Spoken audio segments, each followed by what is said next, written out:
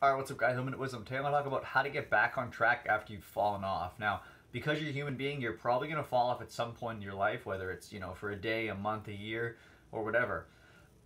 And the thing about this is the first step is acknowledging that you want to get back on track. So developing the drive to actually want to better yourself again.